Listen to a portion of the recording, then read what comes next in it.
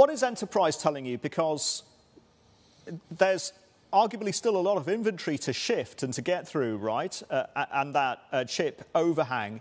So if we're heading into a cycle, into a down cycle, then that's going to be a lot more challenging to shift that inventory.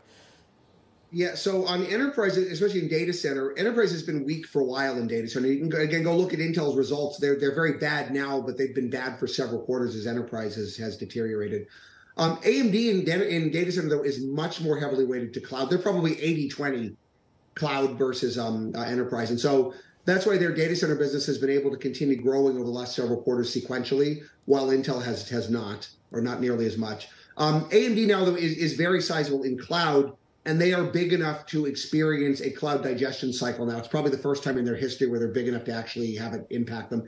It is impacting them the same as it's impacting Intel. So it's actually cloud that's taking their data center revenues down in the near term. They actually guided data center down, by the way, double digits sequentially into Q1.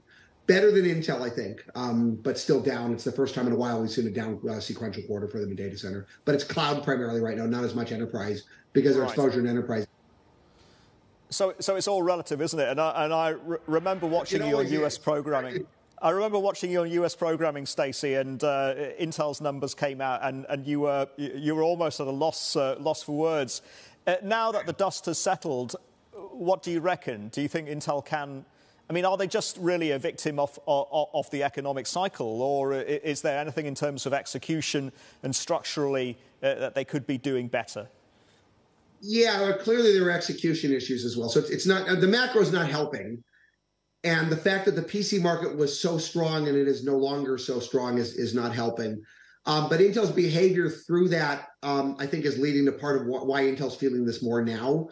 Intel was actually, in client, was actually over shipping by, even as strong as PCs were, Intel's shipments into the PC market were even stronger. And they were planning on a growth plan and hiring to a growth plan that I think had a much more robust PC trajectory than it's turning out that we're getting. And then on the data center side, I think those execution issues are clear. They're known.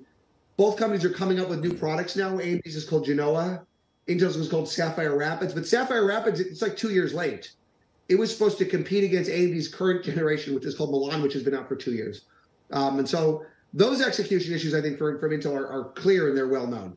But I think both the macro and their behavior and their their execution are all contributing to the outsized impact that the current environment is having on Intel.